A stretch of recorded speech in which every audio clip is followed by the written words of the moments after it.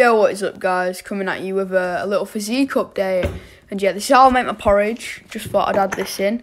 So I'll put sugar-free apple and kiwi, sugar-free syrup in it, super low calorie. A little bit of cinnamon because it's almost 0 calorie. What basically is, it just gives it a little bit of sugariness type taste to it.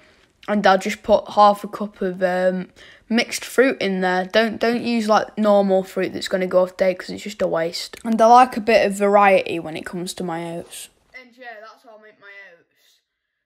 So this video is going to be about how to get shredded and the main key to getting shredded.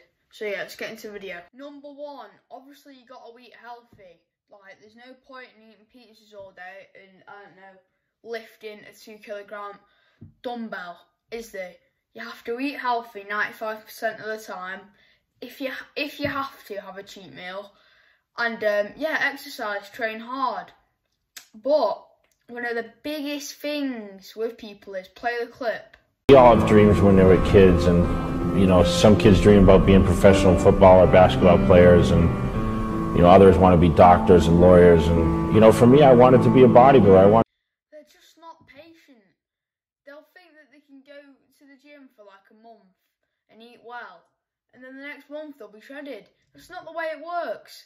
That clip of me that I just showed was me about 6 months ago at the gym. Over 6 months, maybe like 8 months. It was a while ago, maybe even last year. But I was nowhere near shredded then.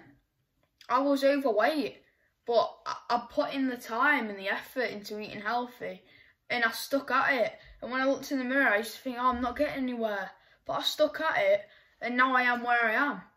Like, my physique, compared to it was like that then, is so much better now than it was then.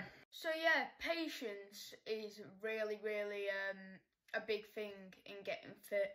I don't feel like it's talked about enough, because it is a really big thing. So many people are just so impatient.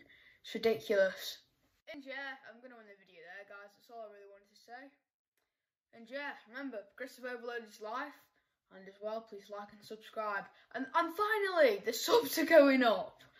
And yeah, like and subscribe.